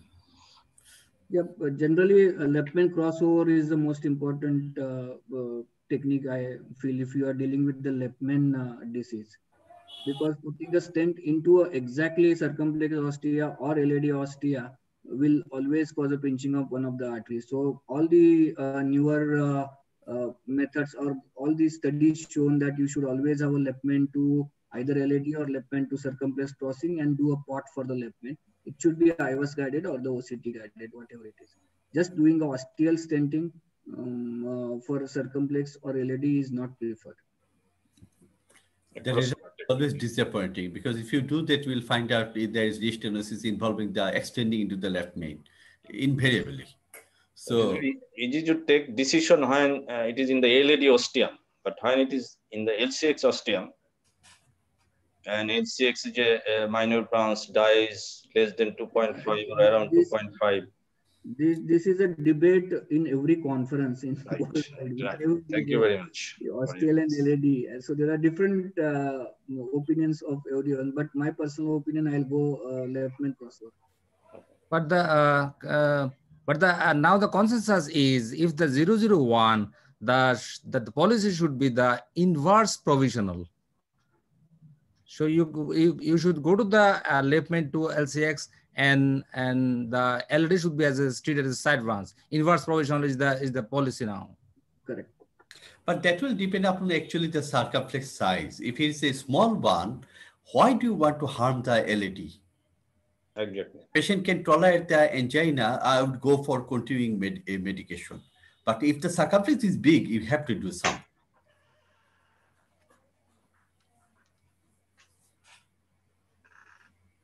Mohsin, you have to unmute.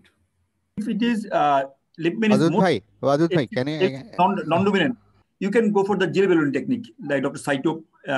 You do the the question is only LCX ostium is involved. If Wadud is telling, if it is non-dominant or co-dominant, patient is otherwise not so much symptomatic. No, like this. Left main, not harm left main, because left main harm, even if you do the crossover to the left main from the LCX, then you will do the reverse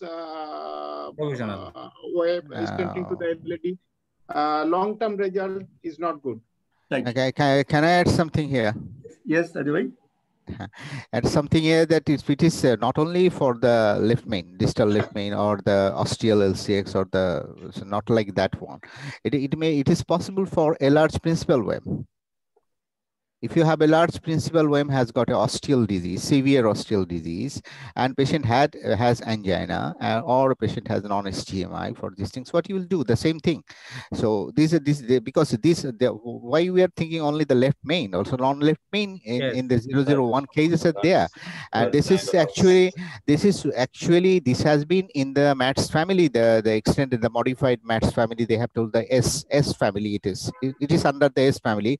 That means the side branch first, and you are doing the side branch, and then you are going for an inverted technique. That is inverted one means that means that you are going for the side branch only. Also, you can go for these things only. A little bit a small 1 millimeter if the angle is favorable. 1 millimeter is there, and you are going for a kiss. That's all. Sir, I want to add one thing for the fellows only. Yes. If it is ACS, the thing is different. If it is chronic stable angina, ischemia trial shows except left main ostial LAD. The ischemic load patient is not so much. Medical management, stenting, revascularization, similar outcome. So that thing must be remembered by the fellows before doing the stenting to the LCX ostium, harming the left main, or OM ostium harming the dominant LCX. You should keep the clinical condition of the patient, and that should be reviewed if necessary. That one is one part. That one is Dr. Ashok that is one part, but that one is that not all the time the fellows can get a patient with this sort of disease, and what they will do. That's the question here, not the question that all the ostial diseases you will have to treat. But the thing is that when these sort of things are coming, these are really a burning point, because at that time, what I will do? Because if I want to go for this ostial principal WEM and a large principal WEM and supplying more than 10% of myocardium and with an ACS setting there, so you have to do something there. You can't go leave it alone there. So at that time, what is that was our discussion here, that because that is a very important discussion, very important question Khaled has added here, because this is really, really very important. This is really, really problematic. And here the people are telling now that you will go for the that sort of inverted techniques. That is the second Matt's family modified technique CVC has shown us, that it goes the inverted, or you can tell also the reverse one, the reverse crush or reverse things. That means a little bit, if it is the angle is not favorable, then the stent is a little bit 1 to 2 millimeter beyond in the main vessel, and then you go for a final kissing balloon inflation, and then it's okay. You can go for it. I usually follow the modified jelly balloon technique, like the Saito, because if it is modified jelly balloon technique, you can protect the main branch sometimes. Dr. Ashok, the angle is very much important here. If the angle is right angle, suppose LCX is right angle to the left main LED, or OM is right angle to the LCX, in that case, very perfectly with 1 millimeter stent protrusion in the left main or in the main vessel, it is possible if the angle is 90 degree. But if there is angle is less than 70, it is very much difficult. Whatever if you want to cover the proximal part of the angle, then distally protrusion will be more. Yeah, then you will go for kissing. Then you will go for kissing. Then you can go for it, and you can manage that one. You can manage that one. So you have to go double strategy then. No, not the double stent strategy all the time. You can go just only for ballooning and kissing, because all the time in your left main, what you are doing that sometimes final kissing balloon inflation you are doing without putting a stent in the LCX. You're doing it. But any of our side branch stenting, kissing through the left main LED is not wise. Left main, not left main, non-left main. Dr. Sajruman is the OM and reflex. It is non-left main. Yeah. Even the circumflex is also true. Circumflex is the main branch. No, circumflex is supplying the grooving part, and the principal OM is branch supplying in the main myocardium. You know that one. The surgeon is not going to touch the distal LCX, but the principal OM branch has to be touched by is the main determinant for supplying the myocardium. If it is dominant LCX. Yeah, I am telling about the principal OM. I am not telling about a small 2.25 OM branch. Okay, thank you, Sadir Bhai. Our Dr. Tanvir, do you hear me? Dr. Tanvir Ahmed? Dr. Tanvir? Yes, sir. Yes. Yes, sir. Yes. Sir, I had a question. Like DK crush in case of left main bifurcation 111 definitely is the preferred choice. But in scenarios where we are dealing with a primary PCI where there is thrombus load,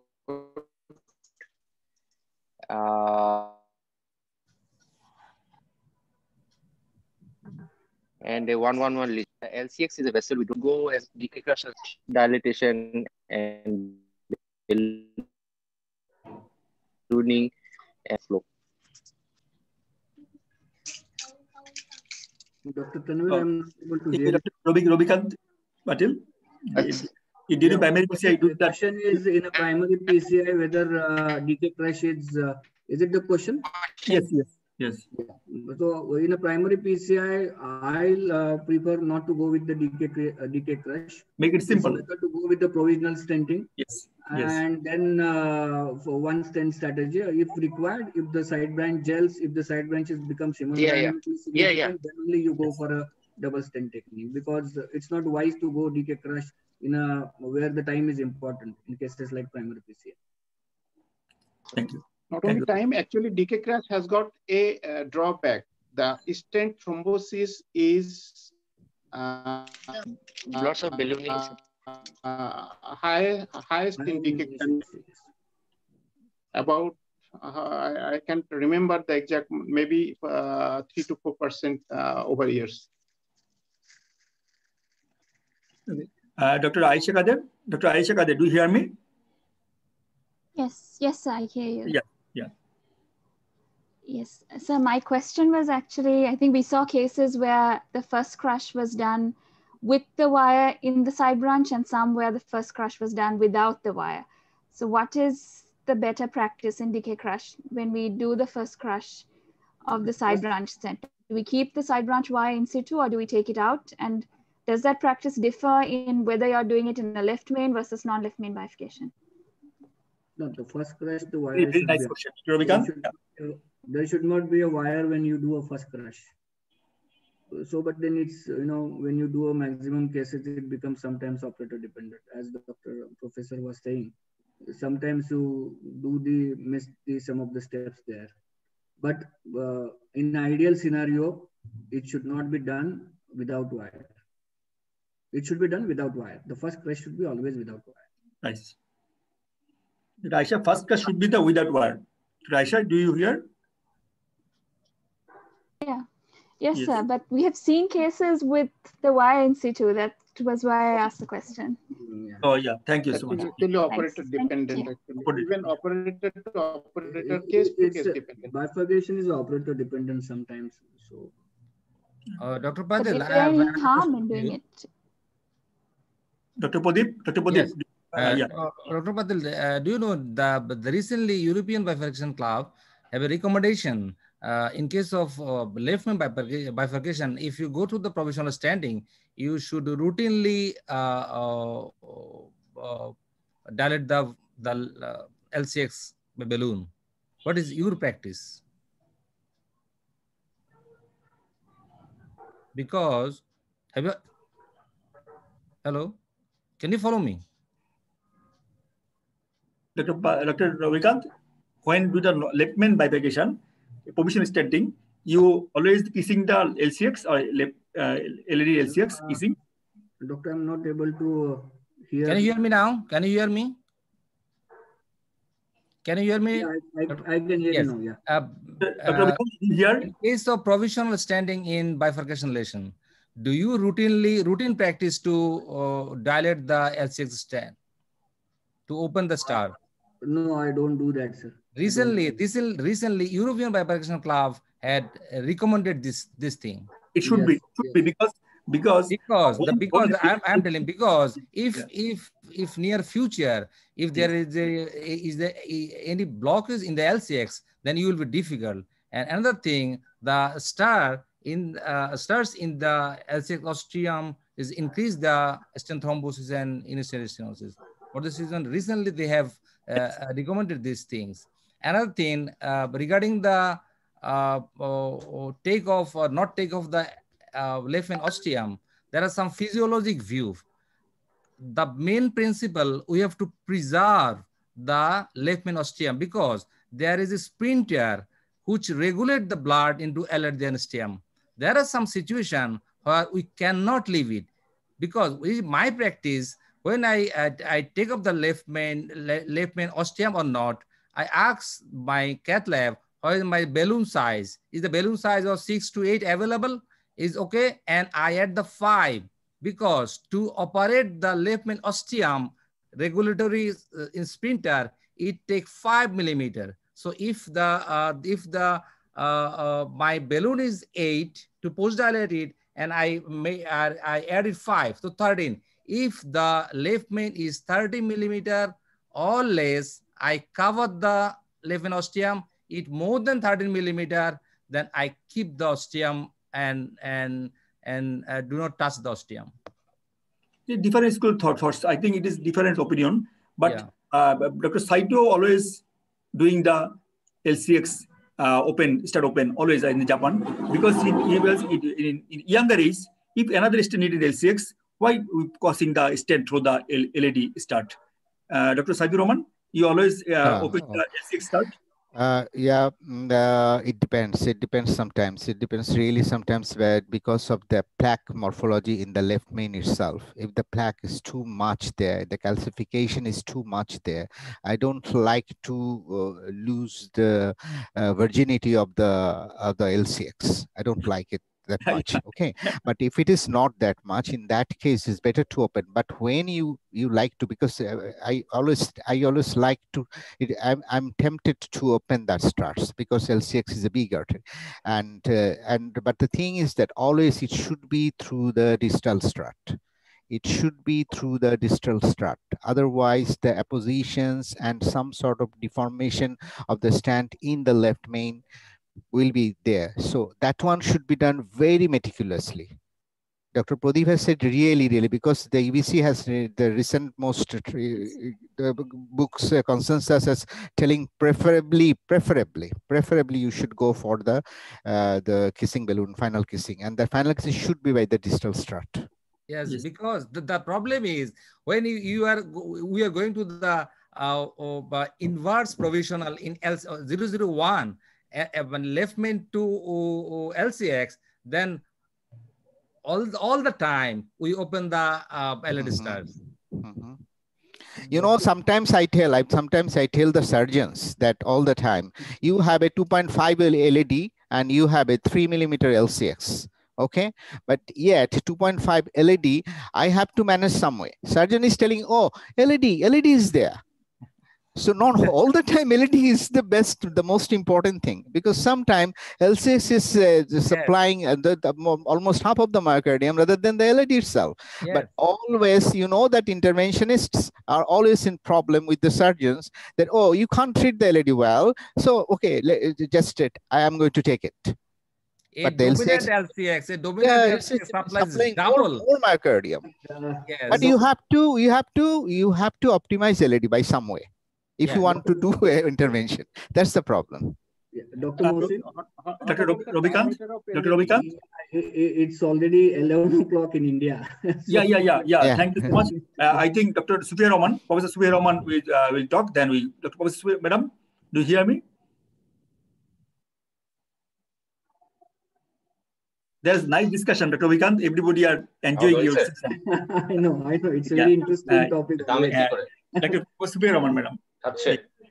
Very nice presentation and discussion, very live, no doubt about it. One or two things I want to say, because it's for the fellows. Don't discourage them so much, you know. Today they are fellows, tomorrow they will be like you. So when they want to do this DK crash thing, which is very good, well discussed, I'm in favor of leaving this circumflex open. I'm in favor of doing as little as possible, but if we have to do it, we will do it. The two-stent strategy, DK crash is better.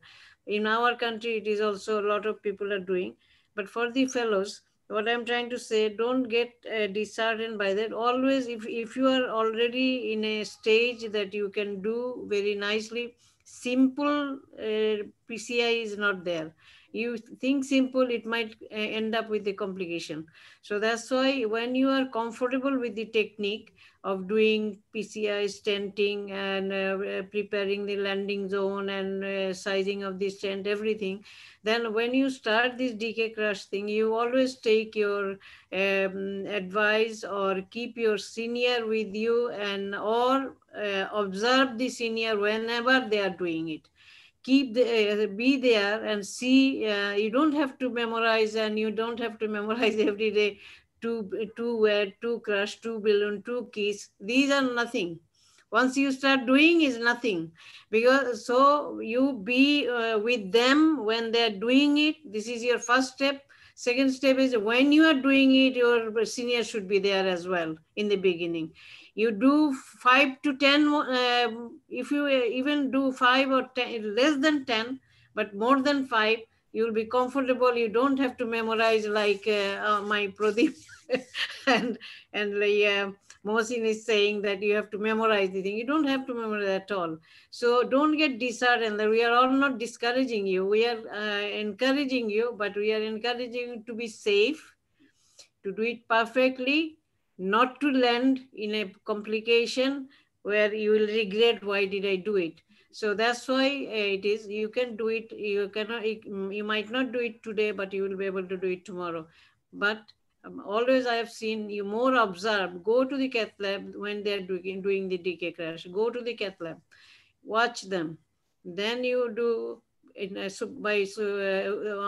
supervision, and after under supervision, if you're okay, you can fly. Your running time in the runway is finished, you can fly. So these are and the other thing about the whether you're going in the proximal start or mid start, these There are two things about the poor man like us. We don't have a lot of things. What we do is that we take the radio apex side of the tip of the wire, shape it up, and try to see it that we have crossed. Once you have crossed without any dye, take a scene and then zoom it as much as you can. And then you can see it. Then you will feel comfortable. When there was no IVAS, when there was no, what you call your OCT, we did a lot of main stem, but double one was basically crash and pot, but not the decay crash. Decay crash, if you want to do it perfectly, what you mean in inverted commas perfectly, that is, you need one of these devices to see whether you have done it properly. But if you don't have it, and if you are doing it and you know that you can do it, then you do this two thing, is that tip of the wire crossing there, take a picture and then zoom it and see. Most of the time you'll be okay. That is my advice. Thank you very much to give me the time to say this. Thank you. Thank you, Dr. Ravikant. Thank you, Dr. Ravikant. Dr. Marchand also doing a great lecture today. Thank you, Madam. Thank you, another faculties. And thank you, Bexinco Pharma, with us last 8 months in the COVID era. Tomorrow is the Merry Christmas Day, and after 7 days is the Happy New Year. Dr. Saidur Rahman, I think, finished the 31st December, our bifurcation, Dr. Saidur Rahman, and Dr. Habibur Rahman will talk on the 31st December. Welcome, everybody. Dr. Wadud sir, please close the session. Together, New Year, is it? The 31st night, we are dealing with the Saidur Rahman and Habibur Rahman. ওই দিন গান গাবো আমরা। Yeah, sir. গান গাবো সাইদুর। জি madam. Wadud sir. Wish you all the best. Full lecture. Yeah. The interactive session you have observed, there is a very lively discussion of what one think about one's problem. But I should always say that each and every patient is unique, and please do not be too much dogmatic. Yes, yes.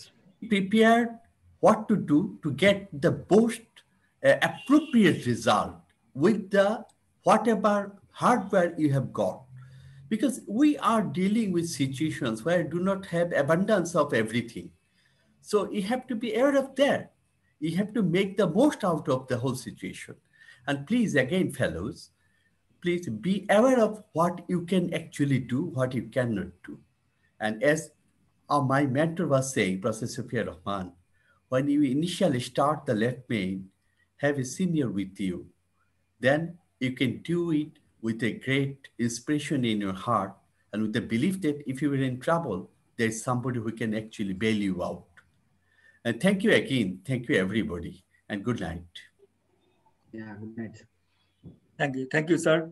Dr. Ravikant, thank you. Dr. Ravikant, thank you so much. Good night. Good night. Thank you, sir. Thank you, Dr. Arif. Thank you, Ravikant.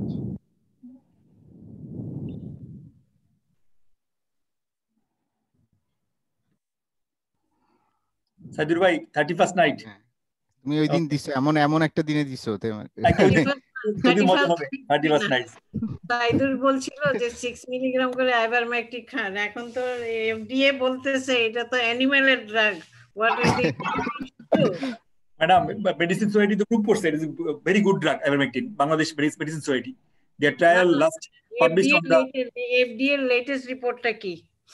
Madam FDR বিশ্বাস করেন না এখন madam, এখন করোনাটা politicised হয়ে গেছে সারা আমার doctor তো সাইদুর দিন আমাকে বলছে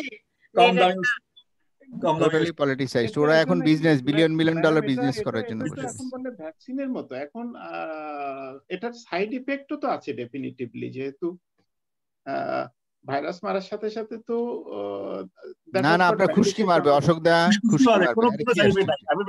খুশকি মেরে দিবে, আপনি ভালো থাকবেন, কোনো প্রবলেম না। প্রবলেম হচ্ছে এরা সবাই খাচ্ছে, অশোক এরা সবাই খাচ্ছে, দে আর ওকে, physically okay, mentally okay, so don't worry. No, at least mental বুস্টারিং করবে ম্যাম। Right.